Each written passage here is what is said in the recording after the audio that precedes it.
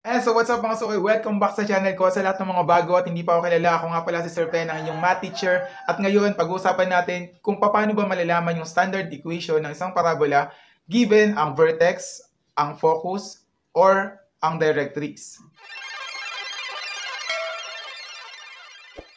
Bago natin simulan ang topic na to, shoutout muna tayo dun sa mga estudyante kong masipag na tumutulong sa aking remedial program ngayon. Sila Ayen, Christine, Geraldine, at saka si Gabriel. Ito sila.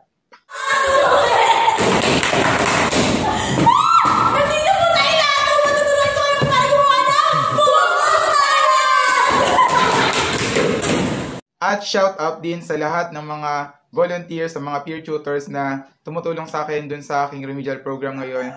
Napakalaking tulong dahil natutulungan ninyo yung inyong mga kaklase dahil naniniwala kayo na kailangan magtulungan para walang maiiwan. At paano nga ba natin ma-determine ang standard form ng isang parabola? So I prepared 4 steps para malaman natin yung standard form ng parabola given ang vertex, ang focus, or yung directrix. So step number 1, we have to visualize. Step number 2, we have to find C. C is the distance from the vertex to the focus or from the vertex to the directrix.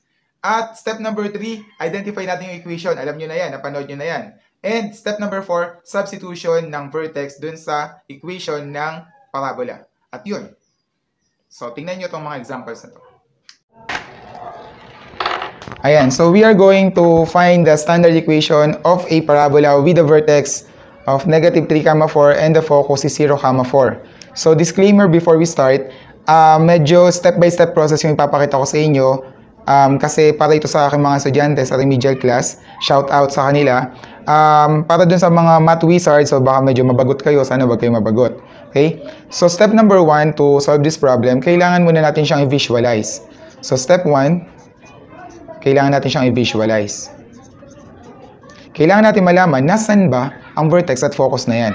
So -3, 4, basically, so 1, 2, 3, -3, 4. Ayan.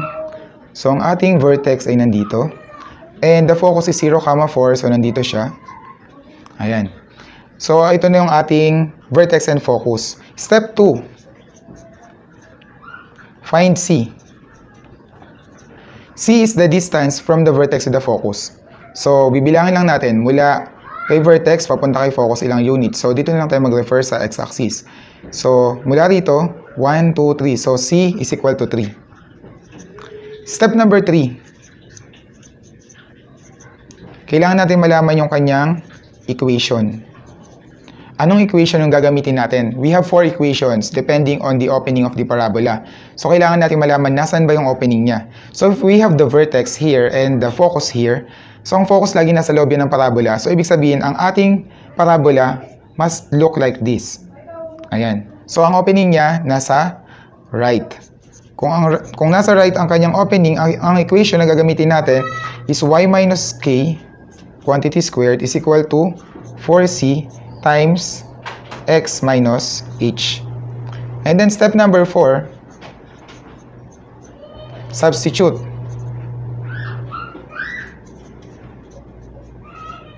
So, kailangan na natin i-substitute yung ating vertex. This is our h and this is our k. So, if this is the equation, so we have y minus k. Anong k natin? Ayun, 4. Quantity squared is equal to 4 times c. Ang c natin ay 3. 4 times 3 times the quantity of x minus h. Ang h natin is -3. Ayan. Then, we have to simplify. We have y minus 4 quantity squared is equal to 4 times 3 is equal to 12. And then, negative, magiging positive yan. So, magiging x plus 3 squared. So, this is the standard equation of the parabola whose vertex is -3, 4 and the focus is 0, 4. Ayan. So, another similar problem. So, again, the given is the vertex and the focus. So, these are the step-by-step process. Pinakita ko na. So, step number 1, kailangan natin i-visualize. So, i-plot natin kung nasan yung vertex. So, that's 4, 4. We have the vertex here. And then, the focus is at 4, 6. So, 4, 6. 1, 2, 3, 4, 5, 6. So, yan. Nandito yung ating focus. And then, find C, the distance from the vertex to the focus. Bilangin lang natin gaano ba kalayo yung vertex sa focus. So, 1, 2. So, C is equal to 2. Step number 3, equation. So, para malaman natin yung equation, kailangan muna natin malaman yung opening. So, if the focus is here and the vertex is here, the opening is upward. So, the parabola opens upward. So, if the parabola opens upward, then the equation we are going to use is x minus h quantity squared is equal to 4 times c times y minus k. Then, step number 4, we have to substitute. So, we have x minus, anong h natin? Ang h natin ay yung 4. This is our h. This is our k. So, x minus 4 quantity squared is equal to 4 times, ilan yung c? 2. So, 4 times 2 times y minus k is equal to 4. So, y minus 4. Then, simplify natin, we have x minus 4 quantity squared is equal to 4 times 2 is equal to 8. And then, y minus 4. This is the standard equation. Ayan, so ngayon naman, ang given natin ay vertex and the directrix. So, kanina ang given ay vertex and focus, but this time, the given is the vertex and the directrix. The directrix is also c units away from the vertex. Okay? So, to solve this problem, same steps will be applied. So, first is we have to visualize. Kailangan nating i-visualize nasan ba yung vertex at nasan ba yung directrix. Okay? So, negative 2, negative 2. So, ito yun, negative 2, negative 2. This is our vertex. And our directrix is y is equal to 0. Minsan, nahihirapan yung mga batang i-plot or i-visualize nasan ba yung y is equal to 0. So, it is a line na tatama sa y-axis dun sa 0. A line passing through the y-axis dun sa 0. So, ibig sabihin, ganito yun. Ito yung 0, ito yung y-axis, ito yung 0 niya. Ano yung line na tatama doon? So, ito yung ating directrix. So, ang directrix natin dito nakapatong dun sa x-axis. Okay? Then, we have to find C, step number 2. Gaano kalayo ang vertex dun sa directrix? So, bibilangin din natin. So, 1. Mula sa directrix, ito yung directrix. So, 1, 2. So, C is equal to 2. And then, we have to find the equation. Anong equation gagamitin natin?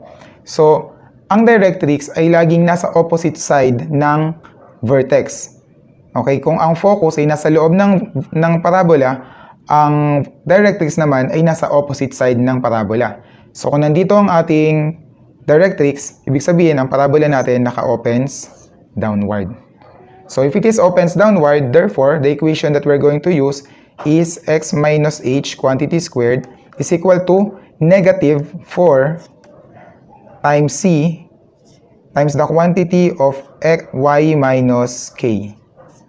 Ayan. So, negative kapag opens downward. Pag opens upward, positive yung dito. Okay? And then, step number 4, we have to substitute. So, ganun lang din. This is our h. This is our k. So, x minus h. Our h in this case is negative 2. Then, squared is equal to negative 4 times c. C is equal to 2. 4 times 2. Then, y minus k is also negative 2. So, negative 2. And then, simplify. X plus 2 quantity squared is equal to negative 4 times 2 is negative 8 times y negative maging plus y plus 2. This is the standard equation of a parabola whose vertex is negative 2, negative 2 and the directrix is y is equal to 0.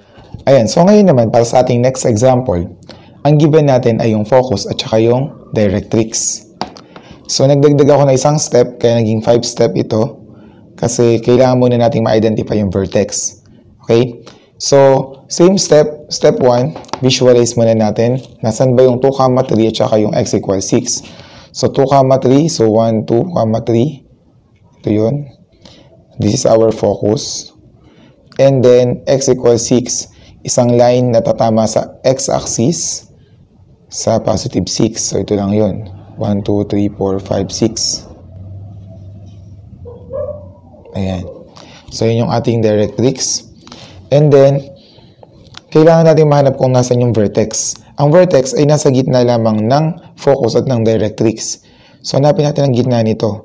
So, 1, 2, 3, 4. So, ang gitna niya is nandito sa 4, 3. This is the vertex. The vertex is at 4, 3. Ayan. And then, find C. Gaano kalayo ang focus sa vertex o kaya ang vertex sa directrix? Pares lang naman yun. So, bilangin lang natin 1, 2. So, C is equal to 2. Then, let's identify the equation to be used. Nandito ang focus, nandito ang directrix. So, ibig sabihin, ang opening natin ay it is opens to the left. If it's open to the left, then the equation to be used is y minus k, quantity squared, is equal to negative 4c times x minus h. And then we substitute. So we have y minus, ang gagamitin natin yung vertex. Ito yung ating h, ito yung ating k. So y minus k, we have 3, quantity squared, is equal to negative 4 times, ano yung sin natin? Ang sin natin is 2 times 2. Then x minus h, which is 4. Then we simplify, y minus 3 quantity squared is equal to negative 8 times x minus 4. So this is the standard equation given ang focus at saka directrix. So those are the 4 easy ways on how we can determine the standard equation of a parabola given the vertex, focus, and the directrix. And hanggang dito na lang ang vlog na to. But before I end this vlog, please don't forget to subscribe my channel. Please click the notification bell para ma-notify kayo kapag meron akong mga bagong upload, baka makatulong sa inyo to. And please share this to students na nahihirapan sa math, baka makatulong din sa kanila to. At muli, ako nga pala Sir Pen, ang inyong math teacher, ang inyong libreng math tutor na laging nagsasabing if you cannot change the world, at least make a difference. And this is my way of making a difference. Bye-bye!